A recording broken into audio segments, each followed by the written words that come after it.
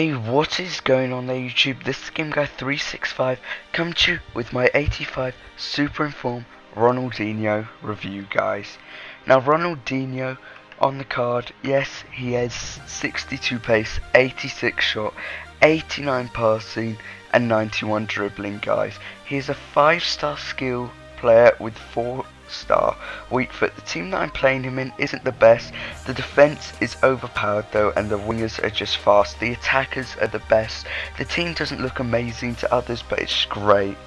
Now, going on to his in-game stats, guys, he has a lot of high stats. He has 98 ball control, 84 crossing, 99 curve, just a bunch of 99s, 96 free kicks. The long shot was a bit low, but in-game he is absolutely great. Just loads of greens, 96 volleys, 97 penalties. He's just a great player overall. He does have a low attacking work rate and low defense work rate, which is his downfall for this legendary card. Now, what you're going to have to do to fix this is always stay on the ball with him. He's always going to have to be on the ball. As you see, his physical attributes still decent, not really that bad.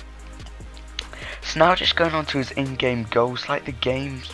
All of the goals which I got with him, they're going to be a couple of free kicks because that is his speciality. That is what he's good at. His long shots are great as well, guys. I mean, he's just a playmaker. He sets up people. He is the free kick, like his speciality is free kicks, or are taking free kicks, guys. I loved playing with this guy. I mean, his pace isn't the best. He doesn't go forward too much. You're always probably going to have to stay on the ball with him if you want to. You can mainly set people up by passing the ball through, letting them get on goal.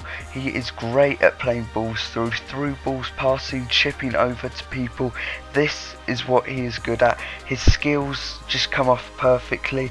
His traits, he has the finesse shot trait, which I don't completely agree with. His normal card is better at finessing than him.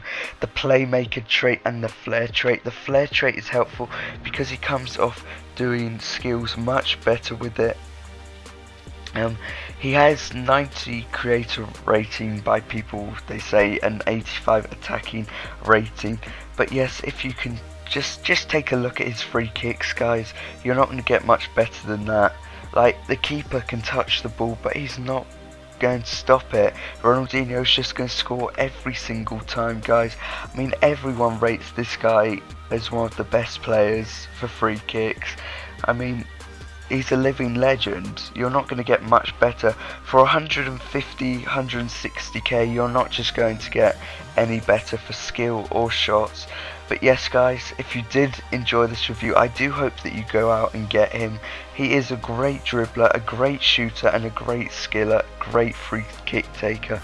I played with Ronaldo, and he cannot compete with Ronaldinho's free kicks. But yes, guys, if you did enjoy this review, leave a like. 20 likes would be amazing. Comment below what you thought and subscribe, guys, and I will see you all next time. Peace.